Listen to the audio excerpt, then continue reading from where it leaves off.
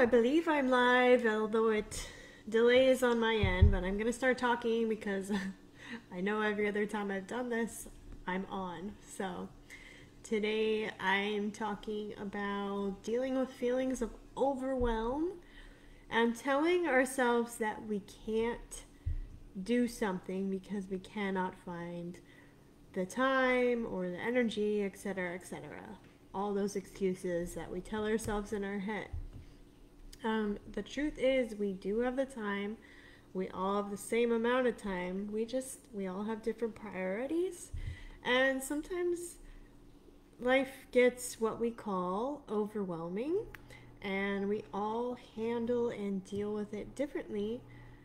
And we get to a point where we just accept that this is how life is, but we forget that we have a choice. I've said that many times in this Mindset Monday. We have a choice of what we choose to do with our time and how we think about it, how we choose to feel.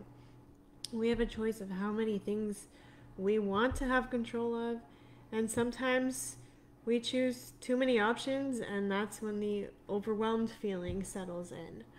We think we can't do something, but for instance, we spend an hour watching TV or more.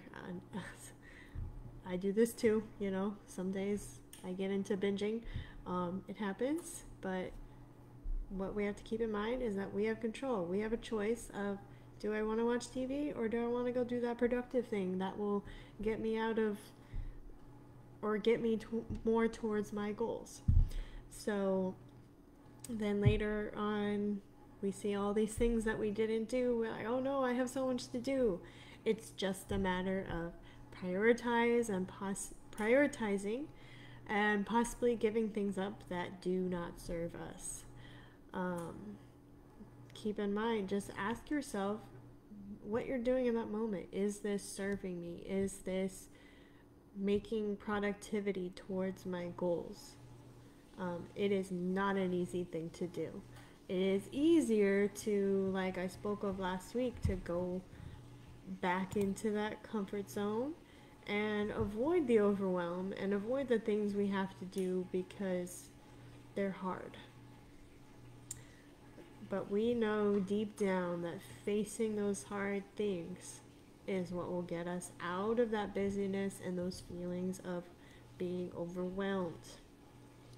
So the choice is yours every day, every week, every month, every moment, whether you want to continue to be in this trap of feeling overwhelmed or if you want to make a different choice and give up just one thing to feel a little better and make better steps towards your goals.